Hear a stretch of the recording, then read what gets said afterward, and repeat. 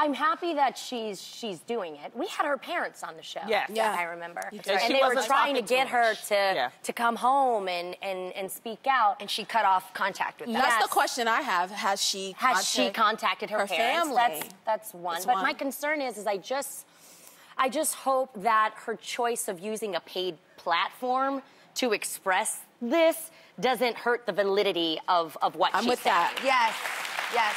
I mean, and I don't know her motive. Is she like trying to take care of herself because she knows like her life is, you know, going to be forever changed now? Because she's not being taken care of, or the money isn't being. Yeah. So, I'm just happy it's happening. Yeah. You know what I mean? That's. You know, at the end of the day, whether it's because of the platform, because she needs the money, we all have been trying to make sure that these girls are rescued, that this doesn't happen to someone else. So I don't care. I'm just happy she's speaking out. Yeah, and, it's about, you know.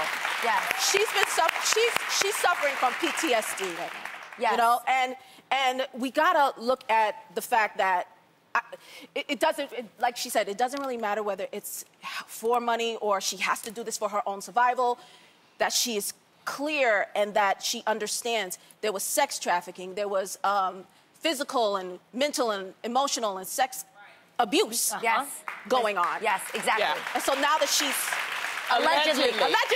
And to keep in mind, it takes processing to have been through that.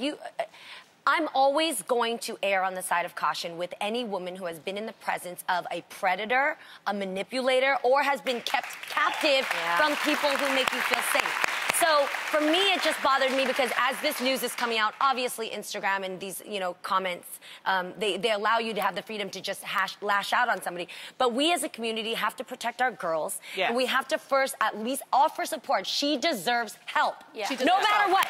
Yeah. no matter what. So what I hope is that she goes and gets some psychiatric counseling. And that she hooks back up with her family. Yes.